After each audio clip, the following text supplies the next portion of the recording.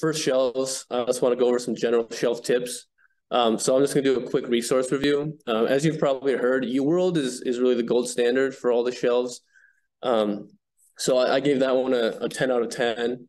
The NBME practice exams are very similar to the real shelf exams. So I would definitely take one or two, especially given that this is your first shelf. So those two for sure I would do. Anki, I really liked Anki, but really it's not necessary. And same with Pastanas. These are really the only other two resources I would recommend. But really, you can do well on the surgery shelf with UWorld and the NBME practice exams alone. The other thing you need that I want to tell you for the surgery shelf specifically is that this shelf has a lot of medicine on it. So we will be giving a medicine shelf review in 2 weeks. So I'd really recommend that you come to that one too. We'll cover a lot of cardio, palm, and renal for that, which is super high yield for the surgery shelf. And then you've probably heard of surgical recall. It's good for the rotation, but not really as much for the shelf. It'll have like a lot of niche points that the NBMEs don't really like to go after, but sometimes your attendings will ask you about. And then just going over the shelf breakdown for surgery. So this is a breakdown. I won't really go too much into it, but we should be covering most of it in the next few weeks.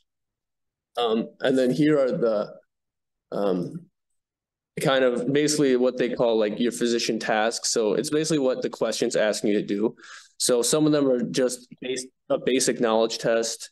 A lot of it's diagnosis, literally what you do in clinic, probably clinic in the OR every day, managing patients, looking at exams. And a lot of it is, think of it as like presenting patients is what that part is. And then a lot will be what's the next step in therapy. So what drug do you want to give them? What intervention, especially, this is a surgery shelf. So they're going to ask you when we should do surgery, and then other management. All right. So that's enough about the shelf. We'll just kind of dive right into the content now, which is why you're probably all here. So starting with acute trauma. So I think everyone has to do a trauma night. And this is when you go to do your trauma rotation, this is kind of what I would pay attention to. So, and you can type in the chat for any of these questions. So if you have a trauma patient, let's say, like a level 2 patient and they're coming in, what's the first things you want to assess? It's also called the primary survey. Yeah, good. ABCs. So in the chat too. Great. What are the ABCs? Airway. Nice. Good. Breathing. Circulation. Good. Okay. And then the ABCDE is sometimes what they'll say, and D stands for disability, E is exposure. So exposure, especially if there's some kind of poisoning, like an organophosphate poisoning, you want to remove all their clothes. So, and usually that's why they bring trauma shears in the ER, is to watch for exposure. Okay, GCS score for intubation. Anyone know this? If you're less than blank, you should intubate. It rhymes. Yeah, good, 8. So the way I always remember it, if GCS is 8, intubate. And the score is from 3 to 15. So, one of the EM attendings told me they had a resident once that said the GCS was 0. No, the GCS, the lowest score can be is a 3, and it goes up to 15. And if GCS is 8, you should intubate. Good. And then here's the Glasgow Coma Scale GCS. I won't go over it too much, but basically the motor response is out of 6, and that you can make sense of that because the largest component of your body is kind of like movement and muscles. And then the eye opening response is 4. And I remember that because that's kind of like the smallest part of their body in the GCS. And then the verbal is in between. It's out of 5. All right. And I'll add a point too. I mean, being able to calculate it given a clinical scenario, I would say it was guaranteed to be on your shelf. I know I had a question on that. Also on some UWorld questions. So it's a good thing to know. Yeah, and they usually make it pretty obvious. Yeah. So I wouldn't stress over every little thing. But if someone comes in and they're not responsive and they can't protect their airway, and this will be a question on almost every shelf, the answer will be to somehow protect the airway, and that's intubation. All right. And I don't have this on the slide, but what's the preferred form of intubation? Orotracheal. Yeah, through the mouth. Okay, So circulation. So if somebody has a brisk blood loss, how do you want to ensure circulation? AKA fluid resuscitation. What do you want to do? What's first line? IVs. Good. What kind of IVs? Two large peripheral IVs. Good. And then what's second line? If you can't get 2 peripheral IVs in.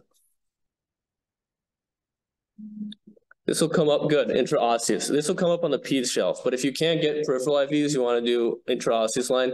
Usually the femur or tibia work pretty good. Okay. Now, more just about general trauma. What is a secondary survey?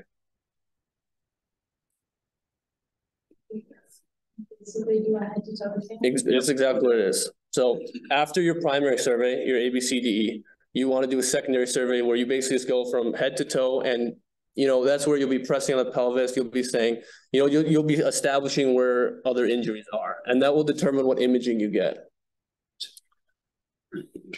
All right, and then tertiary survey. What's that? Tertiary survey is when you go back and you basically perform the secondary survey again at a later time. So you want to make sure you don't miss anything, and usually we'll complete it within 24 hours. So if a patient is admitted, we would go back and then do the tertiary survey before they could leave. All right. Acute trauma part 2, C-spine. So if a patient has head or neck trauma, what should you do? Kind of a broad question, but what do you want to protect?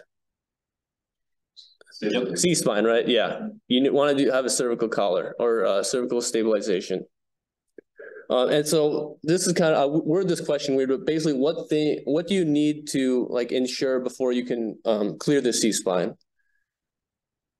No symptoms. So what things can't the patient be? So I'll give you one example. Like they can't have distracting injuries. What are some other ones? Isn't there a mnemonic for this? Like NSAID? I don't know it, but I'll just go over it. So they can't have, this is in general to clear the C-spine, they can't have neck pain or tenderness of the C-spine. And they also have to be awake and alert. If they're passed out, it's really hard to assess, obviously, if they have a C-spine injury. And then they can't be intoxicated and they can't have distracting injury. So what do I mean when I say distracting injury? Yeah, if they have a femur fracture or something like that, if something else is broken, that's going to hurt. And then they won't be able to tell you really if they have pain in their spine. So there's an official criteria called the Nexus criteria. I don't know if that's the acronym you're talking about, but if they have these things, you cannot clear the C-spine without imaging. So what happens if they have, you suspect a C-spine injury? What do you do next? I'm talking about imaging here. What's the best imaging for C-spine clearance? Lateral neck. Lateral neck what? X-ray? Actually, no. The best imaging test is a CT scan of the C-spine. Yeah. And then let's say somebody has high C-spine injury. Why can they have compromised respiratory status and be hypoventilated? Question about that real quick. Yeah. Are you saying the go-to is CT and the most sensitive? Because I had questions that was what's the most sensitive? And it was MRI. So do we have to pay attention to that, or should we just usually look for CT? Sensitive for a fracture? Or spinal injury.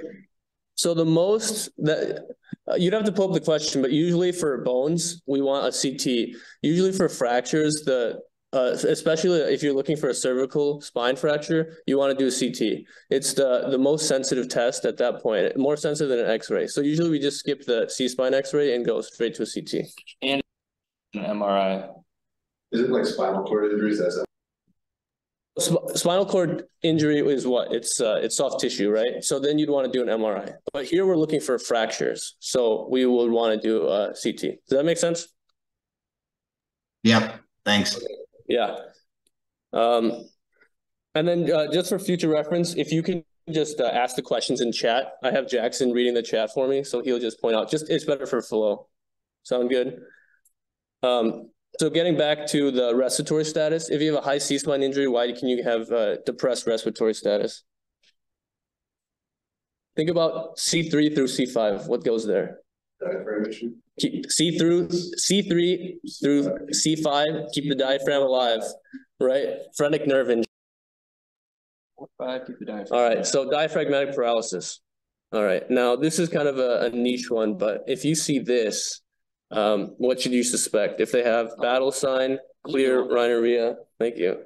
Raccoon eyes, that's the periorbital ecchymosis. What would you suspect here? That's, yeah, good. Basilar skull fracture.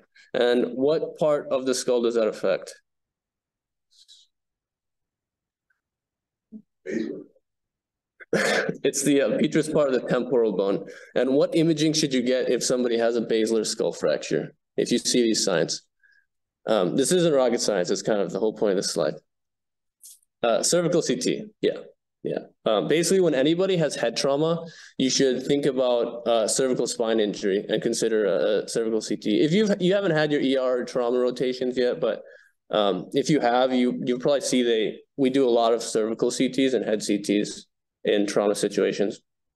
Okay, I got it. Let's say a patient has elderly patient with hyperextension of the neck, and they now have weakness of the upper extremities more than the lower extremities. What is this?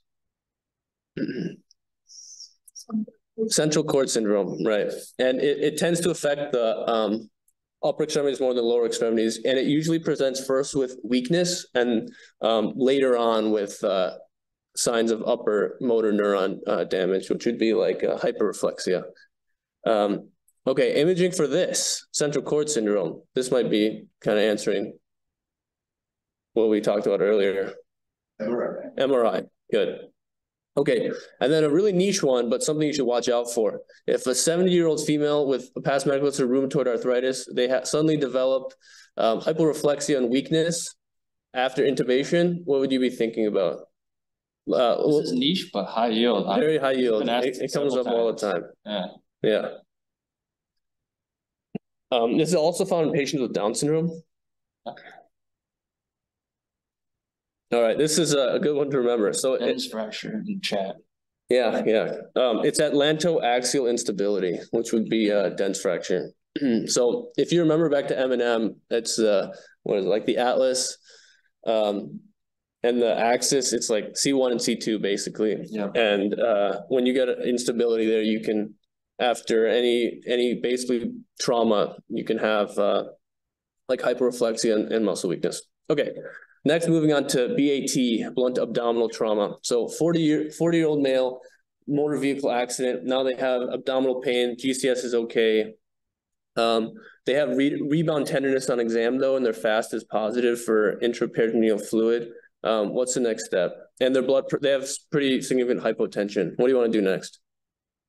Excellent. XLAP, good. And then just a random question I found. How much blood loss, what percent of blood loss is needed for shock?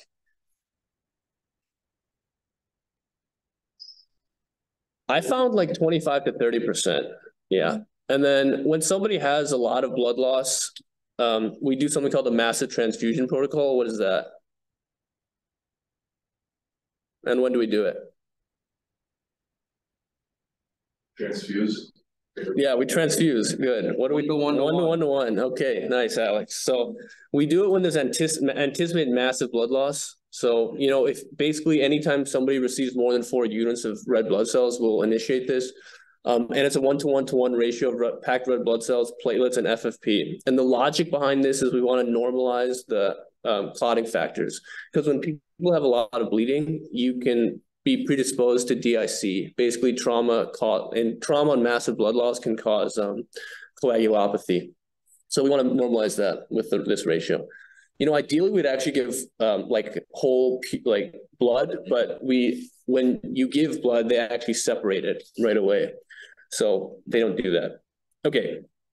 What imaging you want to get for a hemodynamically unstable patient after BAT? Fast, good. All right. If fast is inconclusive and they're hemodynamically unstable, what do you do? Like the only indication for the study. Yeah, you'll probably not see this, but it can. diagnostic protein. DPL. Yeah, good. DPL. And if they are hemodynamically unstable and after BAT, what imaging do you want to get? CT. CT, good. All right. Just kind of random organ injuries. So if you have BAT at the level of the bicycle handlebars, what kind of injury would you suspect? Pancreas, yeah. And then this is a delayed injury, but they can have blunt abdominal trauma to like handlebars or something, and then they're okay. And then a few days later, all of a sudden they have like vomiting and they can't keep anything down. What should you be suspecting? Duodenal hematoma. Yeah, good. Duodenal hematoma. All right. If there's you see a perforated viscus and you see this on chest X-ray, what are you suspecting? On the left side? Diaphragm rupture. Yeah, perforated diaphragm. So you see the perforated viscus, and then you see the NG. Usually, you can see the NG tube, and that will be in the lungs where it shouldn't be, and that will follow the stomach. So yeah, normally your bowel is not in your lungs, so not good. And it's usually on the left side. Why? Nice. Yeah, the theory is that your liver is on the right and it's protecting your diaphragm from rupture. So it's typically on the left side. Okay, part two. So what is the grading scale for a spleen injury? Just like numbers.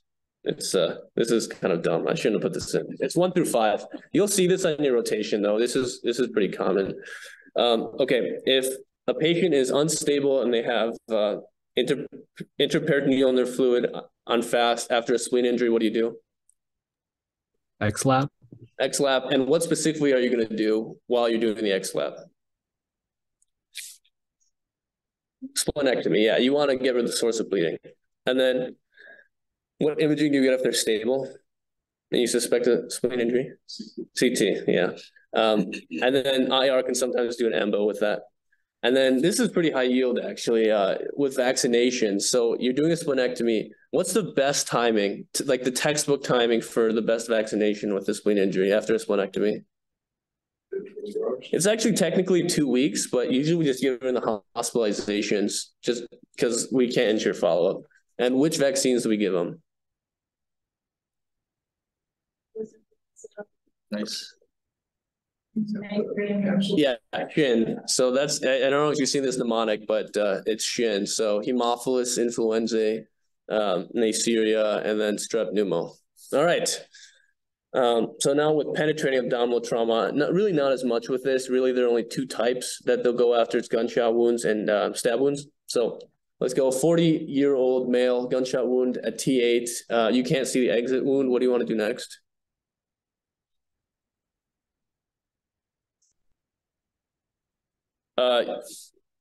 Nothing. Yeah, usually just do XLAP. So any entry wound below T4 involves the abdomen. And then if it involves the abdomen, it's a gunshot wound, you basically need to do an XLAP because you can't explore it with like digital exploration. In contrast to the next one we'll talk about.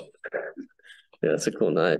45-year-old with a stab wound, they're hemodynamically stable, no rebound tenderness. What do you want to do in the ER? Or what can you do? I don't know if people really do this in practice, but you can do a local wound exploration to see if there's peritoneal involvement in organ injury.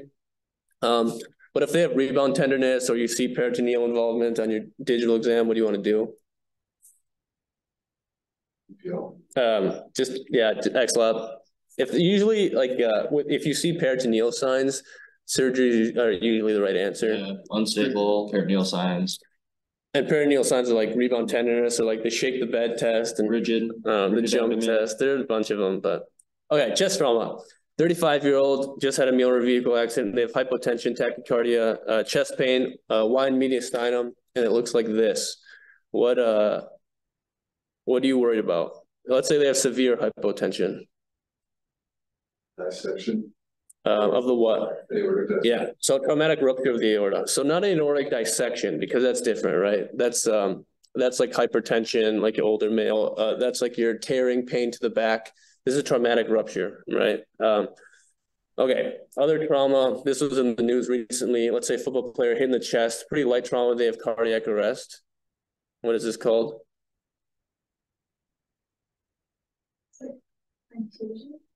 It's not a contusion. We'll get to later. It's commotio cordis. So basically, it induces VFib because they're hit and part of the cardiac cycle that's like prone to causing arrhythmia. All right, good. What part of the heart is most commonly injured?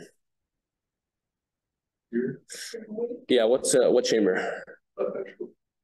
Right ventricle, right? Right ventricle is most anterior. Yeah, and why most anterior? Okay. So let's say we have a patient with chest trauma, and then a few days later they have tachycardia, elevated JVP, hypotension. You give them a little fluid bolus, doesn't do anything. In 3 days after, and in the hospital. What are you suspecting here?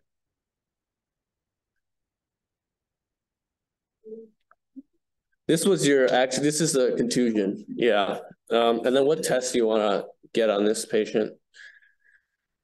This was I mean, you want to kind of get this with anytime they have chest pain, but ECG, echo tropes, you kind of want to run this gambit for most patients with chest pain in the hospital. So, but this patient in particular, you probably want to get an echo to assess like wall movement and contractility. All right, good. Part 2 chest trauma. So 60-year-old fell down the stairs. He has left-sided chest pain, and his x-ray looks like this. I don't know if you can see it really well, but what is that? What am I showing you?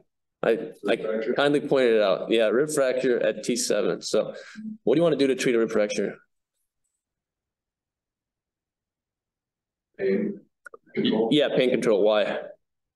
To prevent them from like hypo or hyperventilating and not Hyper or hypo? hypo. Hypo, good. Yeah, you want to prevent atelectasis. good. You want to prevent atelectasis, so you need adequate pain control. If you see in a question stem that like they're hypoventilating or like they're having a lot of pain, you need to, the first step will be managing that pain and then encouraging incentive spirometry.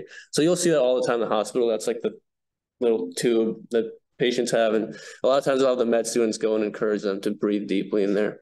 Good job. Yeah. So flail chest, what's that?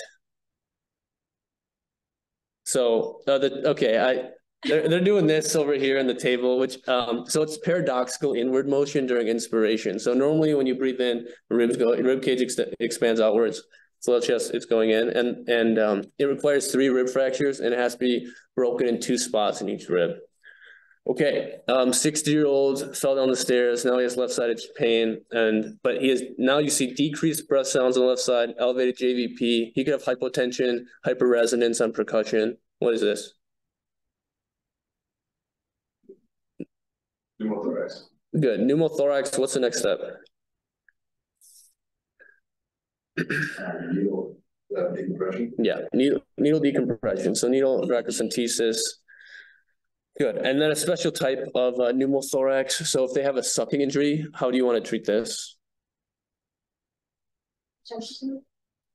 Yeah, so you can, so the thing they'll go after on the shelf sometimes is that you can do partially occlusive dressing. So what you'll do is if there's like a square, you'll tape 3 sides of it, and then one side you'll leave open. So what happens is when you are inspiring, the tape will kind of press down, and when you expire, you can, or exhale rather, you can force air out. Yeah, not expire, hopefully. Okay. They have dyspnea, hazy infiltrates, local hazy infiltrates 3 days after trauma. What is this? Pulmonary contusion. Good. What do you want to do for them? It's nothing special. It's just supportive management. So like pain control, continue to encourage them to breathe in. Okay. Let's say this one's kind of high yield. Persistent pneumothorax. You palpate crepitus over like the chest. They have sub-Q emphysema, and then they have a persistent air leak even after you insert a chest tube. What is this? Tracheal bronchial injury. Good. Yeah. Or sometimes you'll see a bronchial tree injury. What do you want to do for them? What's the next step? Usually you'll consult palm, but what will they do? Surgery? Not a surgery. Well, kind of, I guess. They do a bronch. So they'll bronch them, and then the other indication for a bronchial sometimes see is if there's like massive hemoptysis, usually over 600 mils. How are we doing on time? Pretty good. Okay. Next, ortho. So basic ortho. I've got the 2 basic ortho on the right. Bench. You got to be able to bench, and you got to play sports. But otherwise, just going over some terminology quick. ORIF, you'll hear this, it's open reduction internal fixation. So they'll like put in a plate and screws. Closed reduction basically means like it's not surgery you need to do in the ER, but you'll just reduce or you'll adjust the joints or bone to their normal alignment without doing surgery. Usually you'll want to get pre and post-op films for this. Intramedullary IM nail is intramedullary nail. And then a hemi is a arthroplasty. So basically you do like half of total hip replacement. Okay. More descriptors for ortho is open, is exposed to skin, closed, not exposed to skin, displaced, they're not aligned, non-displaced, they're aligned. Okay, if a fracture is open, what do you want to do next? Clean it. How? How do you want to clean it? Do you want to put rubbing alcohol on it? Probably not. Not surgical agreement. Usually saline's okay. Oh yeah, I have an image for it. Yeah, usually saline irrigation, and then you want to give them prophylactic antibiotics because there's a really high risk of osteomyelitis with open fractures. I read somewhere like tibia fractures with rates of osteomyelitis are like 25%. So you usually give them prophylactic antibiotics. Okay, part 2. So just going over this really quick. I know you all know this, but epiphysis, metaphysis is like, and then diaphysis is the long part. And this is a long bone. And then just I know you probably forgot this after M&M, but these are Salter-Harris fractures, and you want to watch out for these in children, especially like the type 5, because they can cause what you'll see on the board exams is limb length discrepancy, and that's because they can affect the growth plate. I'm not going to go over each of them in detail, but okay. Then just going over some post-op trauma drama, but this can really happen with any surgical specialty in the post-op period, except for this first one, really. Let's say patient after a femur fracture, you fix in the OR, and then a few hours later, they get dyspnea, hypoxemia, altered mental status, then they get a petechial rash over the chest. What is this? Fat embolus. Yep. This is pretty specific to ortho. Usually this is kind of orthopedic injuries because you're exposing the bone marrow. Will have the highest risk of this. What's management for this? What do you want to do for them? Isn't it usually watch and wait, or you could do steroids, but there isn't good literature to support it? Yeah, exactly. And then sometimes you'll need to intubate these patients, but it's supportive. Okay. This one is the one you'll often get confused with the first one. Or I guess you would rather get confused with the first one or the second one, but this is super common. You'll get asked this on every show. 35-year-olds, 5 days after a fracture, they have unilateral leg swelling, they have dyspnea, hypoxemia, acute onset, pleuritic chest pain. What is it? What do you want to do next? You'll see this literally every rotation, every day. What kind of thrombosis? Yeah, and what kind of imaging do you want to do? Because they have hypoxemia and dyspnea, right? What do you want to do for them? Ultrasounds. Not an ultrasound. So what are we worried about with a DVT? PE, right? What's the imaging for PE? Yeah, I'm not tricking you. It's a CT angio, right? Spiral CT. That's the best test with contrast. And then should you get a D-dimer for this guy?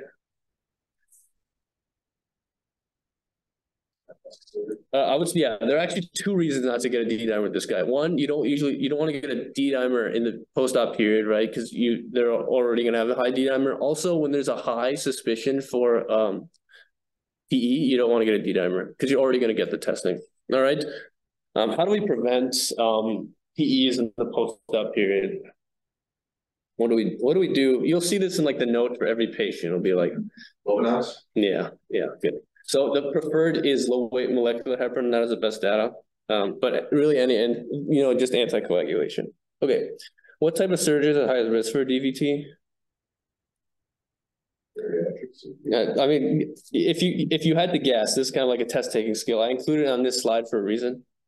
Orthopedic, yeah. And I mean, you can explain that with 2 reasons, but you're usually with the orthopedic injury, you have to have rest, right? So a lot of mobilization. A lot of immobilization. So throwback, you guys still have to take step 1. So what's Virchow's triad? Good. Hypercoagulable state. Good. Yep. 20. blood flow alteration, hypocoagulable state, endothelial cell damage. And guess what? In surgery, you have all three of these. So we're very worried about PEs in surgery.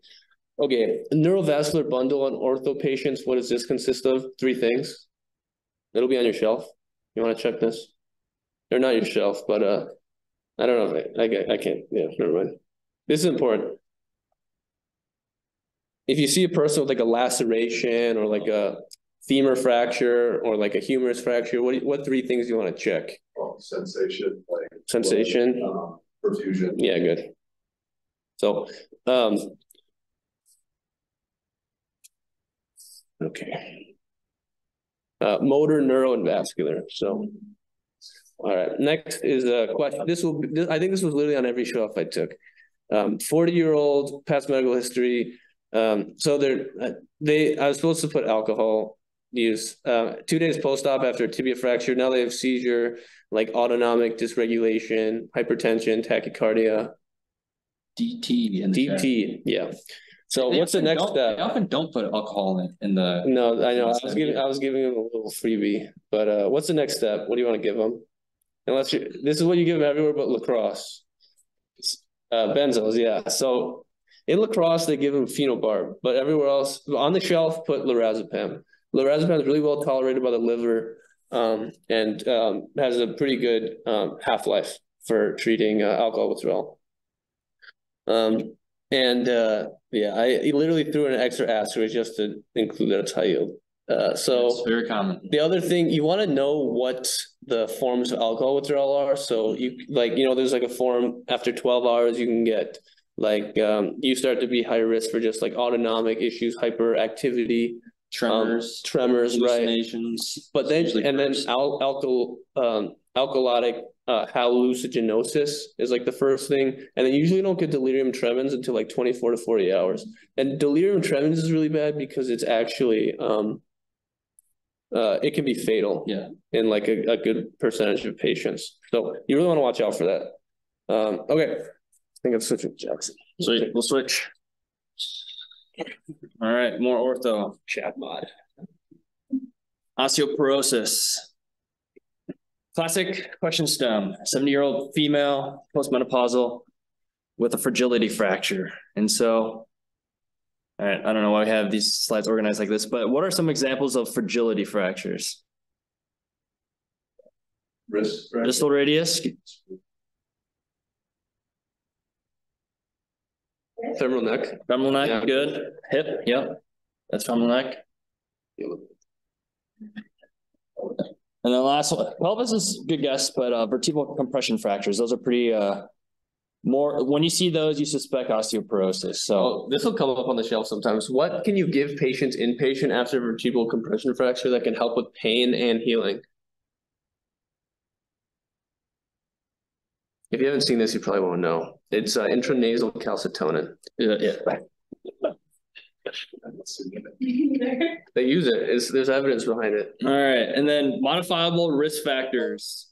So things within the patient's control to that leads them at risk to being osteoporotic. Osteoporotic. Weight, which direction? Elevated? It's actually the opposite. Low weight. And why is that? Why does high weight protect you from osteoporosis? Because it's stressing your bones. Exactly. There's another reason, hormonal reason. Fat, estrogen. Estrogen, yeah. So fat converts your adrenal androgens to estrone, which is bone protecting. Very good. And then just some other modifiable risk factors: low physical activity leading to low bone mineral density, low vitamin D and calcium, so less mineralization, and then also alcohol and tobacco. These are all pretty common risk factors. And then other drugs, aka other medications with risk of osteoporosis. I'm not getting at illicit drugs, but very common. What's like the steroids? That's probably the most common one, and you'll see that one come up very often. But how about some other ones? These are pretty random. They may seem random. They're good.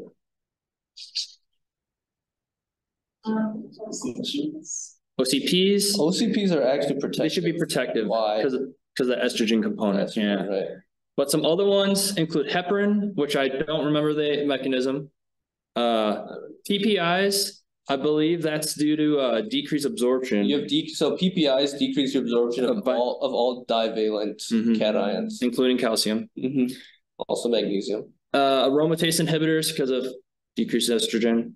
And then anticonvulsants. This is because of we just talked about cytochrome P450. So vitamin D is metabolized by the CYP450 system, and so anticonvulsants are classically inducers, and so you'll metabolize vitamin D quicker. So lower vitamin D, higher risk for osteoporosis. And the way to remember that is anticonvulsants. So that can include like phenytoin, carbamazepine, and the way to remember that is that carbamazepine is like a car, and it revs up cytochrome P450. So any drug metabolized by cytochrome P450 will be lower in the bloodstream if you're taking anticonvulsants. And if you like sketchy, they have cars on their sketch too for that.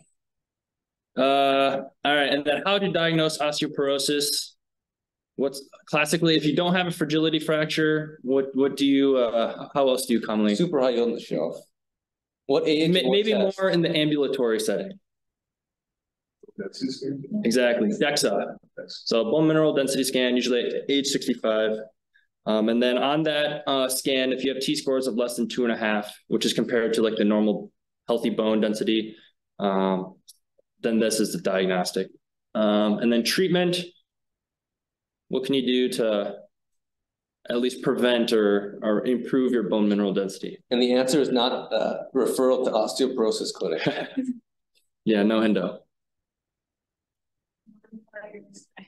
Good, yeah. There's some drugs too. What drugs can we give them? Bisphosphonate's good. That's kind of the main one.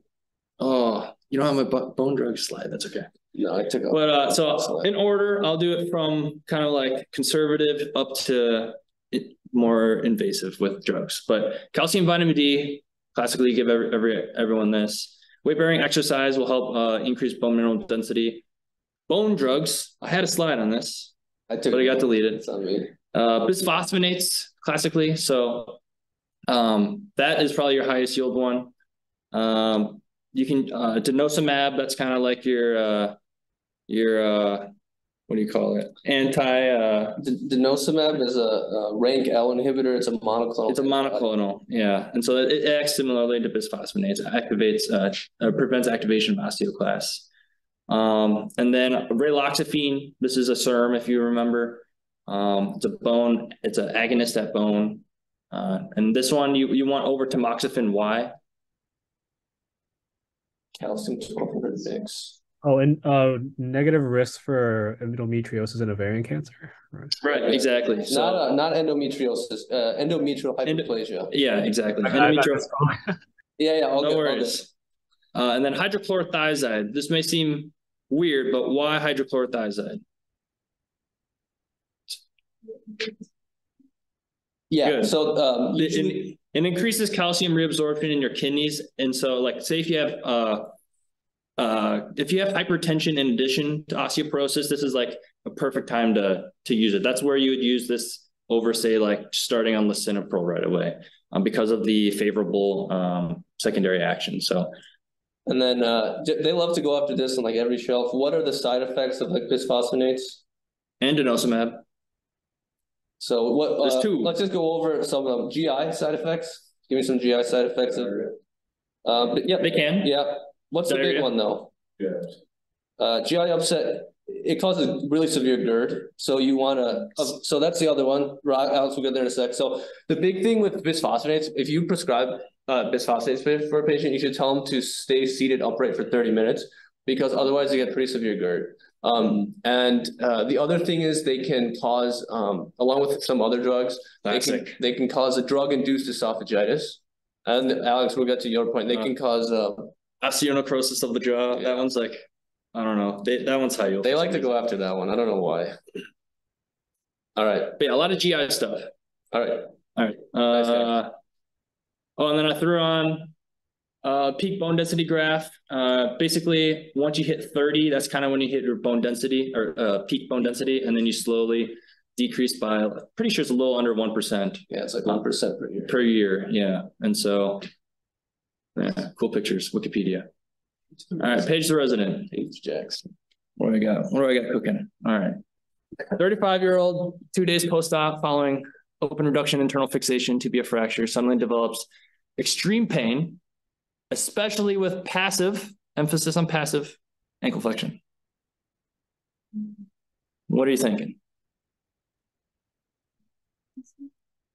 I heard compartment syndrome. Nice. Pain out of proportion to exam is also another one, another key term. But yeah, compartment syndrome. So what should you do next? 6:45. Fasciotomy. Fasciotomy, exactly. So you want to do that ASAP. And so, do you have it on here? Yeah, we do have it on here. So yeah, you want time to fasciotomy. Why? Because you want to keep the tissues alive. So it's all about maintaining perfusion. And so in addition to that, we have remove constriction. So classically, this will happen in a orthopedic patient. You might have to remove a cast or bandages or wound dressings or something like that to decrease the pressure on the tissues. And so here's a good question. Should you obtain compartment pressures? No, it's not necessary. It's a clinical diagnosis, though I feel like sometimes this does show up on shelves. But usually the answer is you should not get that, especially this patient. This patient especially, usually when they give you compartment syndrome, it's super obvious. They'll have like pain, extreme pain, and they'll be like, what's the next step? And there'll always be a question that answer choice. Fasciotomy is there? Yeah, that's the answer. You should say like emergent fasciotomy or take them to the OR surgery they'll have like tonometry. Which the studies are already very equivocal, even if you do it perfectly. It doesn't even always show compartment syndrome. So if you have a high clinical suspicion, just do a fasciotomy. Because I think it's in one of the slides, but the prognosis for compartment syndrome is actually dependent on time to fasciotomy. Yeah. So you don't want to waste time doing tonometry. But if they do tonometry, classically it's like a delta gap of like less than 30. Yeah. So you kind of have to play it on the fence, but it's just fasciotomy. All right. Pathophysiology, we already kind of went through it. Basically, increased tissue pressure, increased tissue perfusion over perfusion pressure. All right, physical exam. All right, so classically, there's early findings and late findings in compartment syndrome. What are some of those early findings? Pain, exactly. A lot of pain. Redness. Yeah, you can have some redness. I wouldn't look for it. I would say maybe the opposite because of perfusion, maybe paleness. Dusky, yeah, they can give you dusky. But yeah, so most of the ones are pain, right? Pain on passive stretching. Those are kind of the first ones. You can get some paresthesias, but this sometimes shows up on shelves too. It's the 6 Ps. You can also get some loss of sensation, paralysis, loss of pulses. That comes later, especially if you've missed the diagnosis. But if you guys get Eric Lee, if you've already had your CBL, he always goes, if you see the 6 Ps, you shouldn't be calling the patient, you should be calling your lawyer. Yep. Yeah, exactly. Don't use that. He doesn't like that. I specifically said for shelf review. So on the shelves, they will include these. And they may have life. Don't look for these if you're going to suspect compartment. And sometimes the shelves do have it if like the patient has been here for a long time, inadequate treatment. They try to make it obvious. They'll make it obvious. How do you differentiate them from like acute limb ischemia? That's a good question. I have that in here. We have it on this slide. We have it on this slide actually. I remember putting that in. Yeah. All right. Complications of compartment syndrome. Yeah, you could lose a limb. So loss of because of death of tissues. What's another class? It's a renal complication. Perfect. Rhabdo. All right. I'm gonna get my slides back. All right. And then there's your compartments for those of you that are interested. There are 4 in the leg? Yeah, there's 4, which we talked about in radiology actually. But that's just for your information. They don't typically test that, but it's interesting to learn. You'll get pimped at a lot though. They're always like, how many compartments are in like the leg? It's like People want to say 3, but it's 4. So it's also good if you're doing a physical exam and you have tension in one of these areas. All right, so going to your question, very similar presentation, more with a cardiac past medical history. So you got AFib, acute onset limb pain. You've got pallor, diminished pulse, weakness, pain with passive range of motion. What's the next step?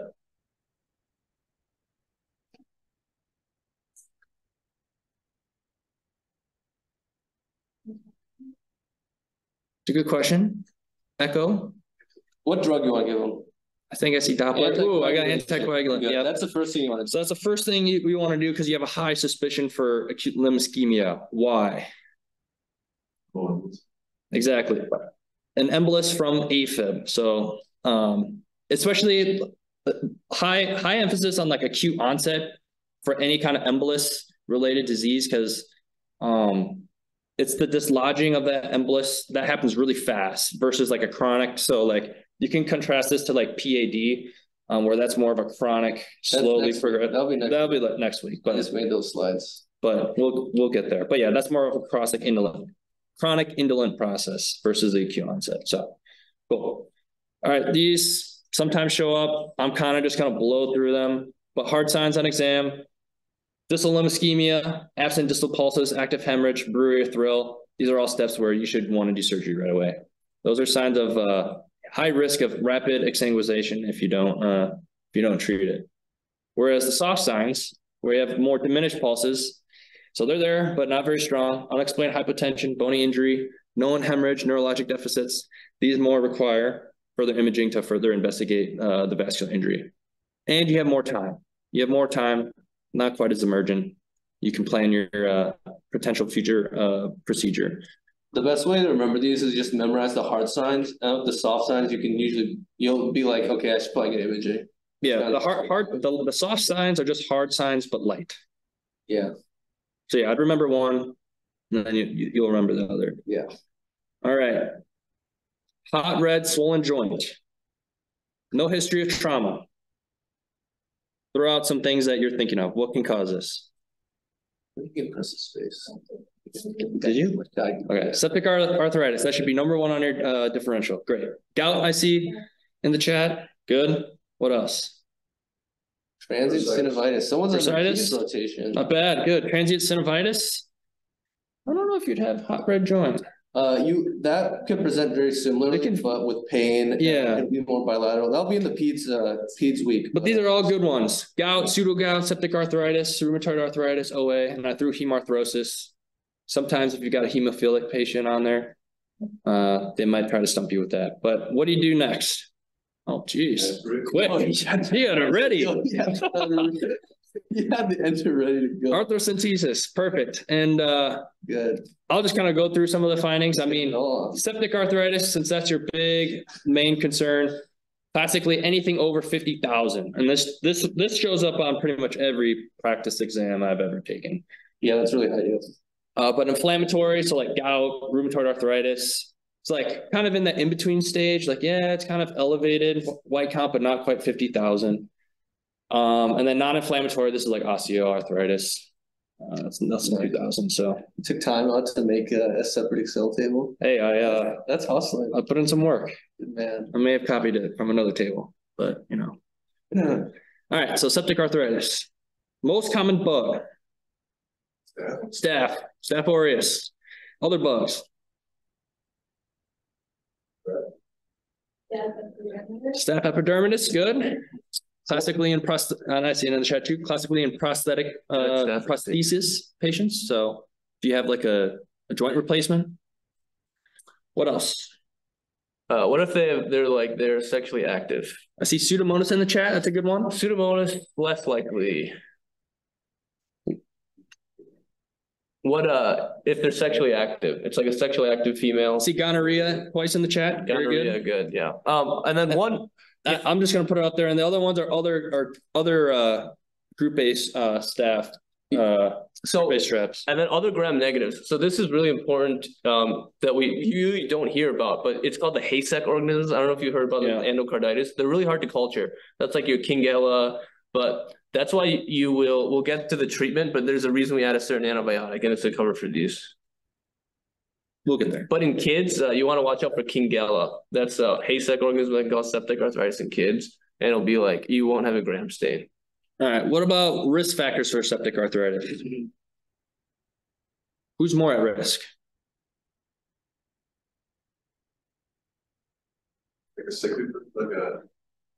people with many comorbidities. Comorbidities, yeah. So immunocompromised, that's a good one. So any infection risk. Bacteremia, commonly this is hematogenously spread, and then hardware I see in the chat, good one. Abnormal joints. Hardware. So anytime you have damage to a joint, OA, RA, that leads to increased risk of infection. All right, and I'm gonna go through this because we already had someone put it in the chat, but next step after synovial fluid analysis is gram staining culture just to see what you got. You can target your treatment, but before your results come back, what are you gonna do? Antibiotics, empiric, and what are some of those empirics? Which two in particular? Yeah, what are your empirics? Bank. One more, Alex. You can do ceftriaxone, yeah. Try is the one they'll give you. Yeah, so Vanco and Ceftriaxone. And this is going for, just in case there's other gram negatives, they'll give you some coverage. But Vanco, because you're most concerned for staff. Zosyn works too. That's they'll cover gram negatives. That's Pip-Tazo. Yeah. Pip-Tazo. That'll cover it. Yeah. And then also the other treatment too, you want to flush it out. So you got an infection, you want to have source control. So irrigation and drainage. You want to talk about osteomyelitis? Click over here. Do I talk about it later? No, I think I'm gonna take it. We can save it. It's like 0.10 minutes. All right. So shoulder pain in the acute setting. What are some? Actually, I didn't put it out this way. So we got a 20-year-old athlete, tackled, falls on his shoulder. All right. And this is going to be our vignette for the next like 3 scenarios. But patient 1, tender over the AC joint, positive crossbody adduction test, no muscle weakness. I think I just included the whole thing. Let's see. Okay. Suspected diagnosis. I see separation in the chat. AC joint. Yep. So I guess to explain the crossbody adduction test, this came up like once. When you cross your body like this, it increases the space in the joint, in the AC joint, and so that'll cause some more pain. And so that's why you do that. Diagnosis is classically with X-rays. I mean, anytime you suspect pretty much any injury in the MSK system, you're going to get X-rays first. Mm-hmm. And then treatment, what do you do? Most often. Depends on the degree. Depends on the degree, but most often, say it's mild, supportive care. So you can get a sling, and surgery, as we said, as it's if it's a higher degree. All right. And so next scenario, same patient or same vignette, 20-year-old athlete, tackle and falls on his shoulder. But now this time, this patient's arm is held in adduction and external rotation and now has some shoulder numbness. GH dislocation with pinched accident. Heck yeah. Axillary nerve injury from a, did I put this on here? From a dislocation is what it's supposed to say. From excessive abduction and external rotation force. So classically like this. Diagnosis, usually clinical. You'll do x-rays to rule out other injuries. And then treatment, what do you do next? Get it back in. Reduction. And that is classically by distal traction. So you just basically pull the arm down. And the earlier the better, before the muscles are too tight. All right, and then just some other things. I don't know. Okay. Question. So X-rays in terms of like a suspected sort of dislocation, is there ever a situation where X-rays are the right answer, or is it always just going to be like clinical diagnosis? Next step is reduction. No, you should do an X-ray. Yeah. You should do an X-ray to rule out other, like if it's in case it's fractured or something like that too. Right. Remember what I said in the beginning too? Usually when you do a closed reduction, you want a pre and a post fix. Pre and post. So yeah. you want to get an X-ray. Sure. Yeah, and I mean, X-rays are pretty non-invasive, so usually I consider X-rays more. The reason you wouldn't put an X-ray is if there's something like really insidious, like something really bad going on. You want to get a higher, like a CT first. Sure. So, but And x-rays are good for ortho issues. And then I'll just put this up on the slide just so you can see it too. Sometimes, I mean, this came up in a thing in U World, but Bankart and Hill-Sachs fractures, basically all you got to do is look for them. It's from the shoulder getting banged around, hit some bone, and yeah, that's why you do an X-ray is to see associated fractures. So these are kind of the things you're looking for. The other thing with the shoulder dislocation is it puts you at really high risk for getting another shoulder dislocation. I don't know if anyone here has dislocated their shoulder, but and that's true for any ligamentous or joint injury. If you've dislocated it once, you're more higher likelihood of dislocating it again. So shoulder, knee, ankle. But for those with ankle sprains, you guys know. Patellar dislocation is pretty common in kids, actually. If you want your peds rotation, we'll probably talk about this in the peds. I have that. Yeah, okay. We'll talk about that then. And then, so anterior subluxations of the AC joint are the most common. Posterior, you can sometimes see following a seizure, and that does come up sometimes. But that, like, it's a very rare mechanism for this injury because it requires adduct and internal rotation. So, let's see. All right, same patient, 20-year-old athlete, tackle and falls on the shoulder, but this time there's swelling, erythema, tenderness over the anterior shoulder. X-ray shows clavicular fracture. All right, so I told you what it's what's the diagnosis, but what part of the clavicle is most commonly fractured? Middle portion, exactly.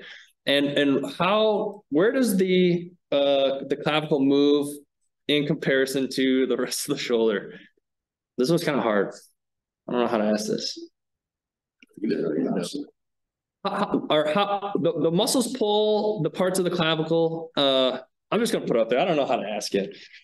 The most common displacement pattern is that the deltoid will pull the distal part inferiorly and laterally, whereas the sternocleidomastoid will pull superior medially, which I do have a picture coming up after this one, but this sometimes comes up. So just know that the muscles will pull the bone in certain areas, and that's how it will appear on X-ray. Treatments with a sling, and obviously it depends on the degree of injury, but it may need surgery. And then classically complications include the subclavian artery. So let me see, what do I got next? Subclavian artery is located right below, and so you can have a bone fragment nick the artery, and you can get hypotension. So that should be if you see hypotension with a clavicular fracture, you should suspect a subclavian artery injury. Can you call that to yeah, and then I don't know what I was trying to do here. Humeral neck fracture complications. Classically, think of your axillary nerve. So classically up by the top of your shoulder. You also have your anterior and posterior circumflex humeral artery up there too. So I don't really know. This is kind of a random factoid I put on there. All right, we'll keep moving. All right, so we're moving on to hand and wrist. Thumb pain and anatomic snuff box following a fall on an outstretched hand. Scaphoid, good. Scaphoid fracture. And what kind of imaging do we typically do? And what's kind of like the asterisk by it? X-ray. And yeah, why am I hesitant on that, or why am I putting an asterisk by it? Close.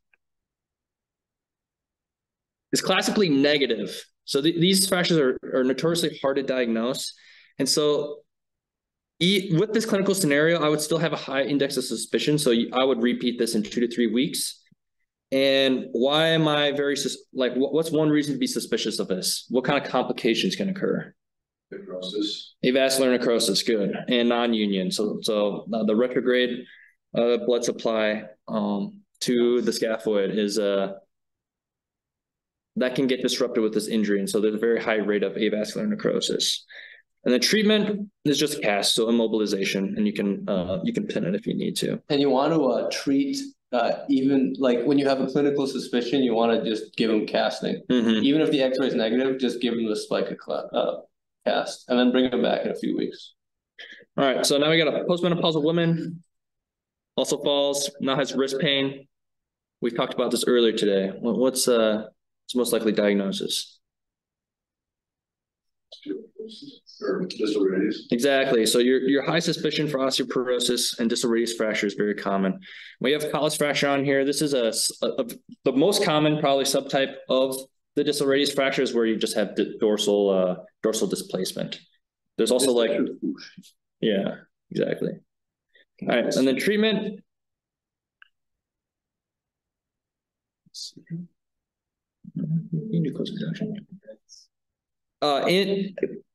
If you do an ortho rotation classically on trauma, like this comes in every day, you'll go down and you'll do closed reductions, and so you'll put the wrist back, and then surgery is usually reserved for very bad fractures, but you usually don't need to.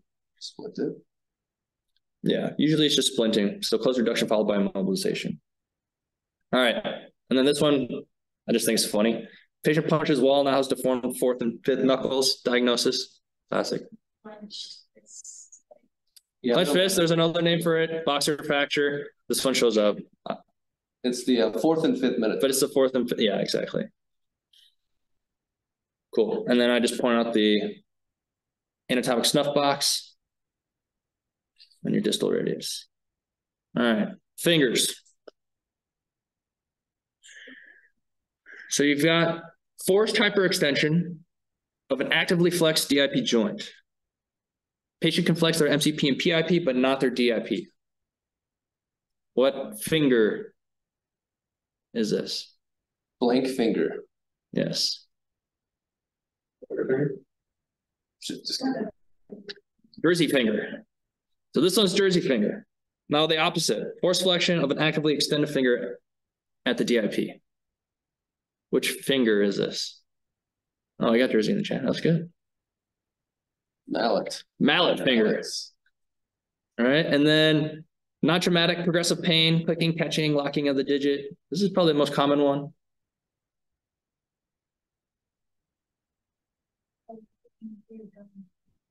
Nice. Trigger finger. Good. All right. And then you got an abscess at the end of the finger pad after a penetrating injury. It's red swollen. Felon. You got a felon. Nice, Bobby. That was quick. They were ready for that one. Yeah, that was good. They're like predicting our questions now. All right. Traumatic hip. Postmenopausal woman with ground level fall and shortened, externally rotated hip on exam. Diagnosis. Shortened, externally rotated. Good. Femoral neck fracture. All right. And the treatment.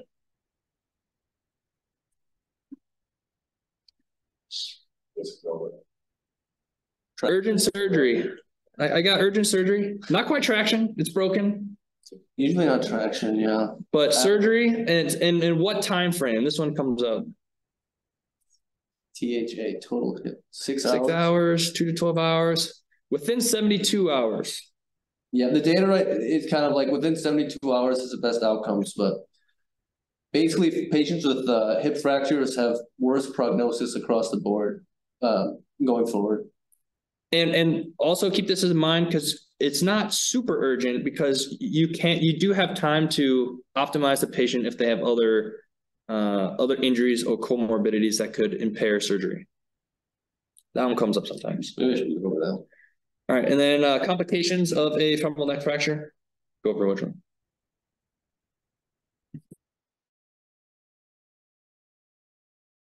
In the chat, good.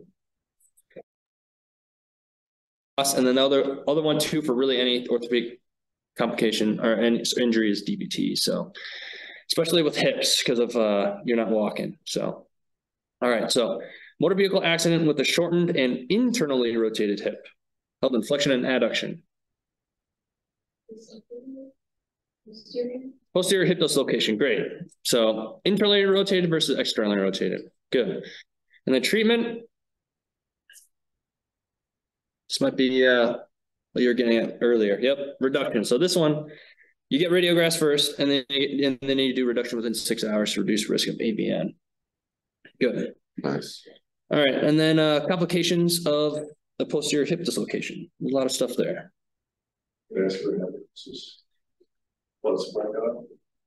I would say with arterial injury, yes, you can get AVN.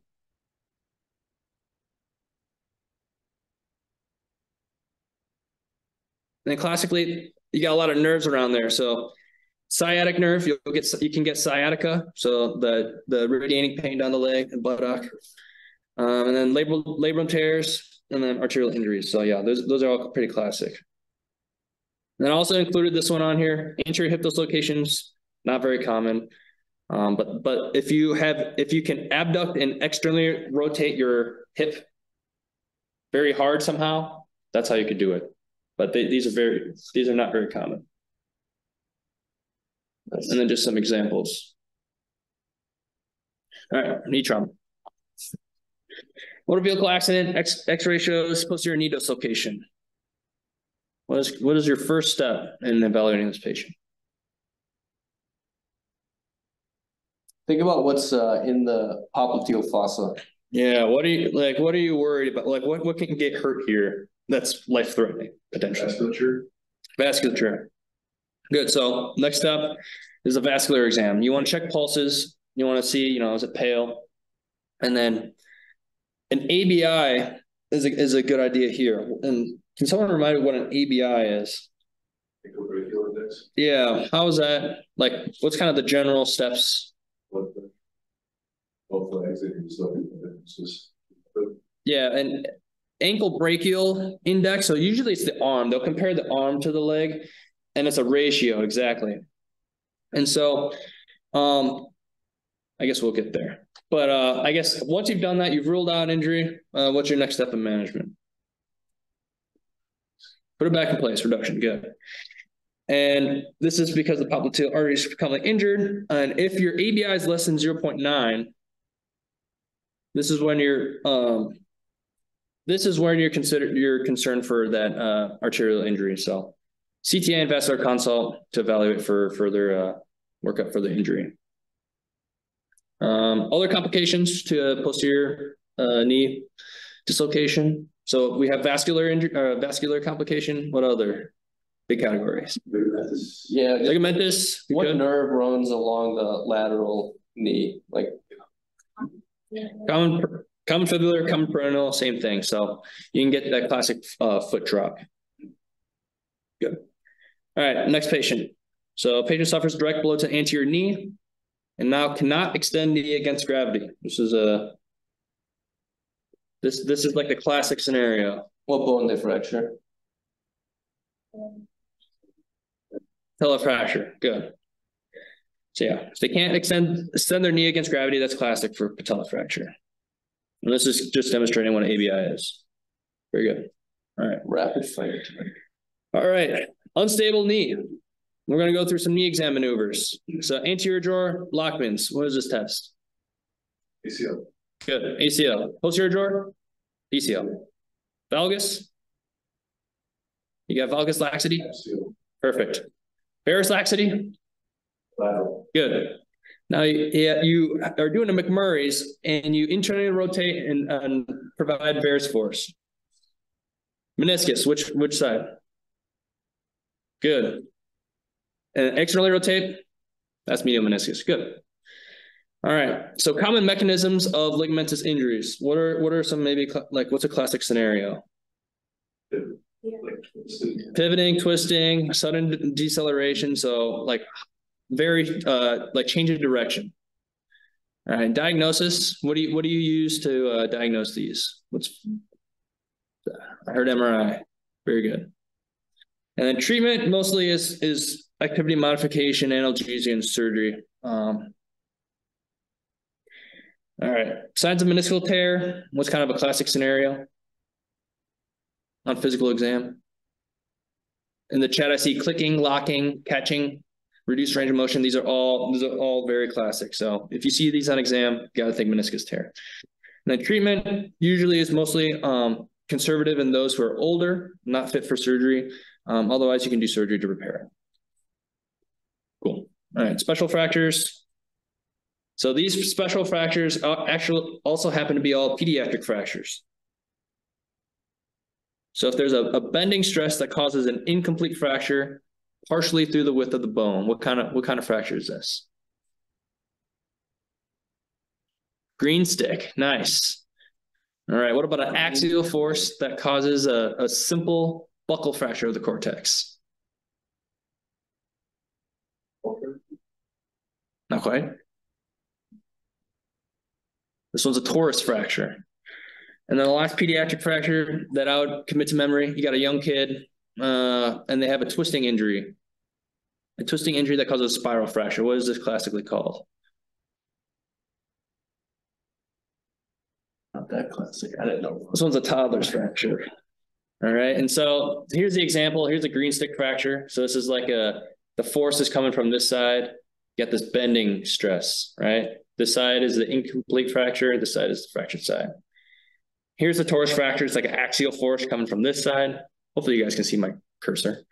Yeah, we can. But then you got the buccal fracture right here. Nice. Yeah. All right, upper extremity. So excellent. Nice. Last slide, guys. All right, so 3-year-old yanked by the arm, holds arm close to the body, and elbow flexion pronation. What's most likely? What's that? Nice. Nursemaids, also known as radial head subluxation. What? Why do young kids, typically less than 5, have this? Or why are they prone to this?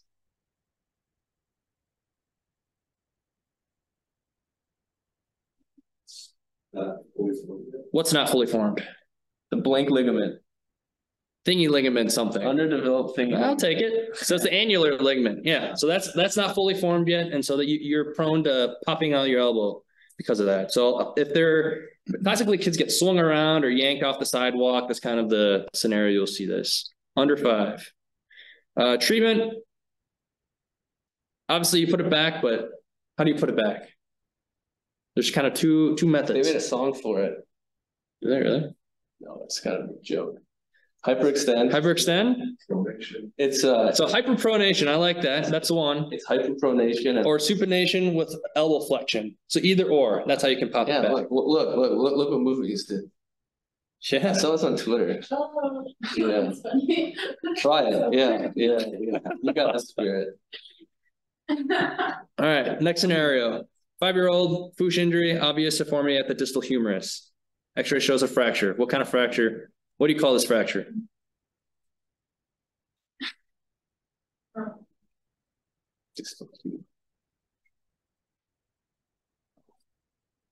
Yeah, humerus. So supracondylar fracture. And this classically occurs in young kids. It can also occur in postmenopausal women as well. Complications. So what are some things that are close to this region of the body? Median nerve, good. I like that. And so we got nerve. What other big category? Brachial artery. Nice. All right. And then you can also get the radial nerve if it's laterally. But yeah, median nerve and brachial artery are their top 2, I would say. And then, all right, this is our last question. Complication of a brachial artery injury. So this will be like a patient that had like some kind of ischemic injury, so like a brachial artery injury, and then a few weeks later you'll like see this. This is super specific, but you'll see it on boards sometimes. They like look like this. They'll come in like this. They have difficulty moving their arm. Does anyone know it? Sometimes you'll see this on. This can be a result of like. It's kind of a step 1 too. But this one's Volkmann ischemic contracture, and so classically, when the brachial artery is disrupted, they can develop this. As Mike said, you get ischemia from the disruption, and then this causes this claw contracture-like deformity called Volkmann ischemic contracture. And here we have a supracondylar fracture. Nice. Any questions? And that's all we have. And then if anybody is here that didn't RSVP, I want to send out like a survey after this so that we can, I want to have like a big session on the 29th before you guys take your shelf for like everything. And I want to have food. So I want to give like a feedback form. Well, I didn't. Do we have a feedback form for this one? We have one. Yeah, okay. I have it. I want to, if anybody is in the chat that didn't RSVP, just like throw your email in so I can send you a form. Otherwise, if you have any questions, put it in the chat. And then just housekeeping things. Next week, we'll do a surgery over mostly the GI stuff. So we'll do a GI review next week. Same time, same place. Yeah, next week is GI, vascular, derm, endocrine. I think that's about it. That's next week? That's next week. I just made the slides today. I just finished them up. All right. Any other questions before we go? And then next week, I might invite the medicine folks too, because it's pretty high yield for medicine. Will be the same Zoom link. I think so. Cool. Anything else? I don't think so. All right, that's all we got. Thanks for coming.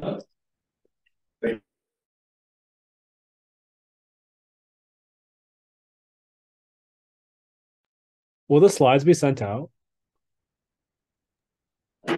Say it again. I'm not sure yet. I have to just talk with the like sports coordinators and stuff.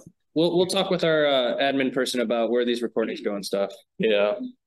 We've got a guy on it. We've got a guy though. It's all being recorded and stuff, so we'll have it.